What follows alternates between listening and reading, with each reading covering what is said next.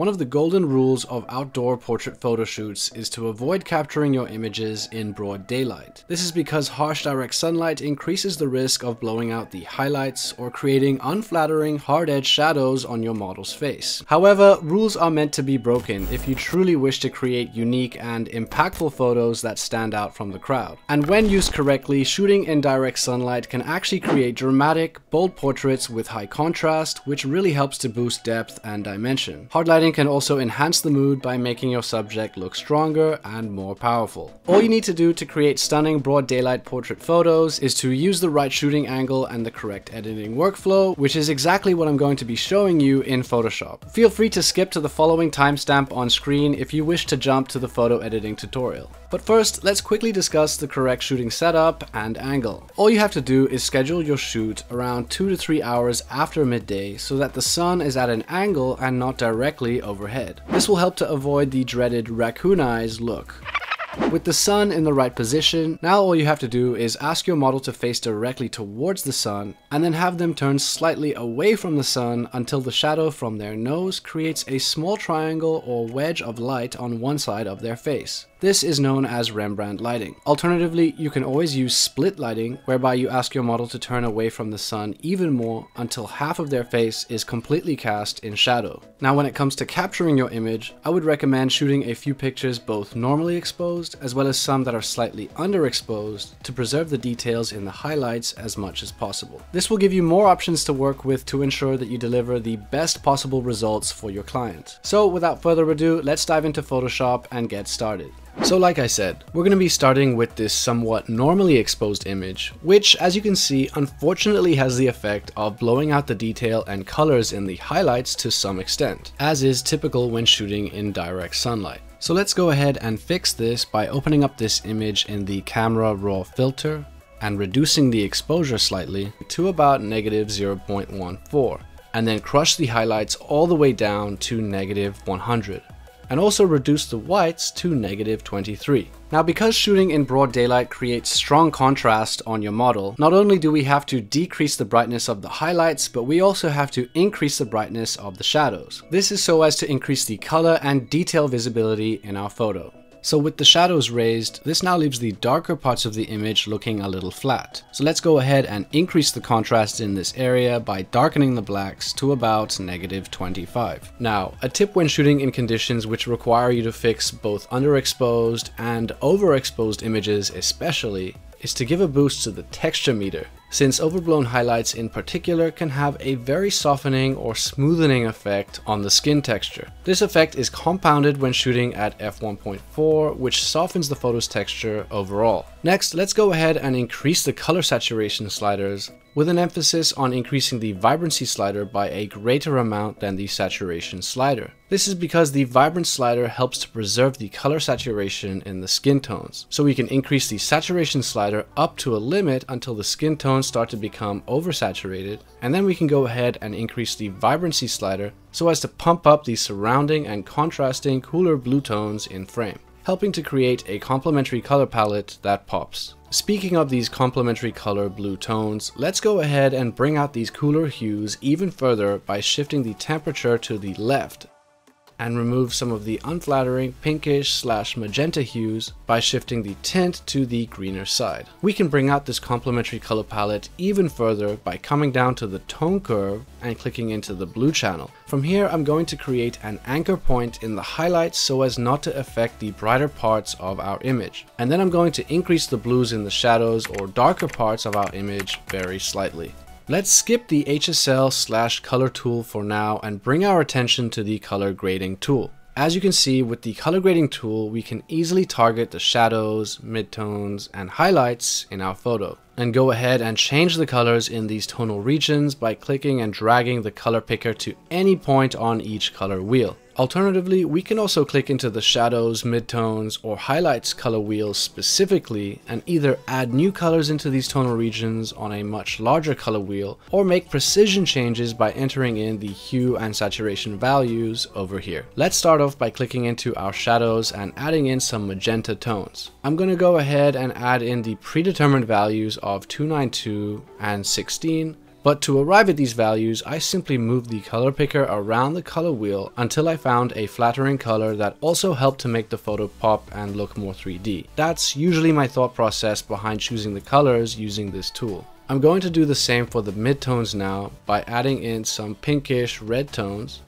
as well as some purplish tones into the highlights. With the base color grade done, let's come up to the HSL and color tab and make some important color refinements. Beginning with the hue of the warmer tones in frame, I'm going to shift these to the right to remove or soften the harsh and unflattering reddish tones, particularly in our model's skin. I'm also going to shift the cooler cyan and blue tones to the left slightly towards teal to build on a bit of an orange and teal complementary color palette. Let's hop into saturation and decrease the harsh and unflattering reds coming through. Let's also increase the oranges and yellows to make our model skin tones pop. Increase the aquas or teals in frame, reduce the blues so that the aquas are more dominant, and increase the purple slightly. And then come on over to the luminance tab and increase the brightness of the warmer colors to make our subject skin tones pop. I'm going to increase the greens because I'm liking what that's doing to our image. And I'm also going to pump up the brightness of the aquas and blues since this really helps to make the cooler colors in frame pop out more. Let's skip over the sharpening, noise reduction, and effects tabs for now. We'll come back to these in a second and come on down to the color calibration tool, which is a powerful color grade enhancing feature of the camera raw filter. For starters, let's shift the red primary to the right, as doing so will help to create more of a contrasting, warmer and cooler toned color palette. Leave the saturation as it is and come on down to the green primary. I'm going to shift this to the right because, as you can see, it helps to remove the unattractive yellows in the model's skin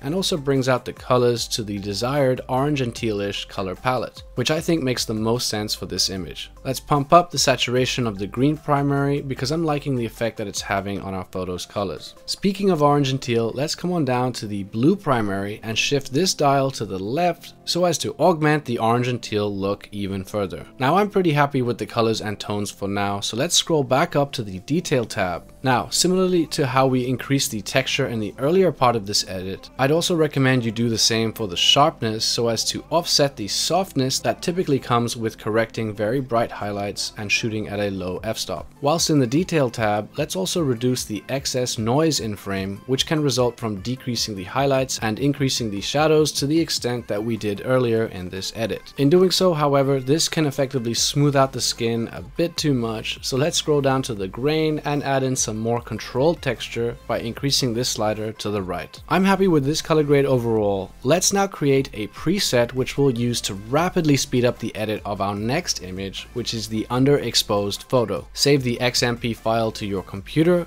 and let's jump back into Photoshop. Now it's very important to show you two more editing steps in Photoshop before we move on to our next image. And the first one, which you may have guessed, is skin retouching. For this image, I used a special form of frequency separation and dodge and burn on both the body and face. For the sake of this video, I won't be going in depth into the skin retouching side as there is a lot to cover, but if you want to learn more about my techniques, be sure to check out the following video on screen. The second important step for an image like this is to correct the model's body composition, especially when they're in a physically awkward or hunched over pose like this, the result of which can create an unflattering effect on the stomach or waist. And as you can see in the following images, this is how the model looks in real life and in the majority of her photos, so she would not accept an image like this in its current form. So to correct this, we can simply create a stamp of all visible underlying layers by clicking New Layer and then hitting Shift plus Command plus Option plus E and then coming up to Filter,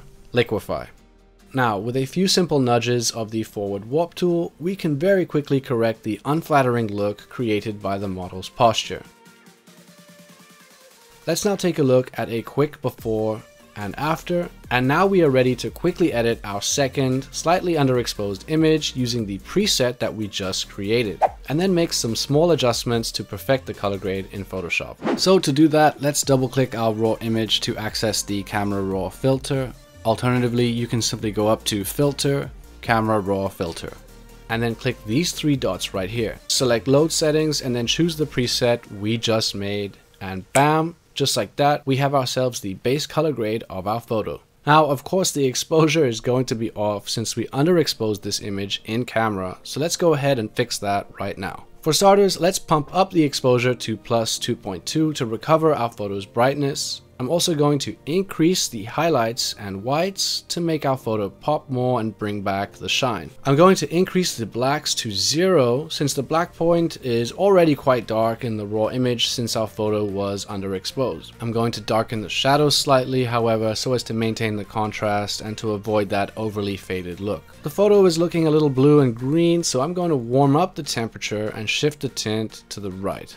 Now, because we increased the exposure to the extent that we did, this inadvertently softened the texture in the image quite substantially. So I'm going to go ahead and increase the texture slider even more to about plus 37. Also, since we brought up the exposure so much, we also lost a decent amount of color saturation, particularly in the skin tones, so let's shift the saturation slider to the right. This, however, inadvertently makes the background blues a bit too oversaturated, so let's bring down the vibrancy slider. Remember, doing so will reduce our photo saturation whilst preserving the colors in the skin tones. Let's scroll down and make some quick color tweaks to the hue,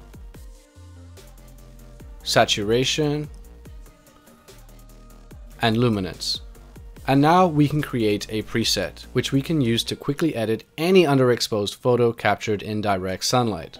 From here, let's now return to Photoshop and turn on our skin retouching. And there we have it, 2 photos edited and 2 resultant presets made to help you create the perfect direct sunlight portrait photos. If you'd like to download these photos for free or access my portrait preset pack, be sure to check the links in the description down below. And if you want to take your portrait editing steps to the next level beyond the color grade, then I'd highly recommend you watch the following video on screen now.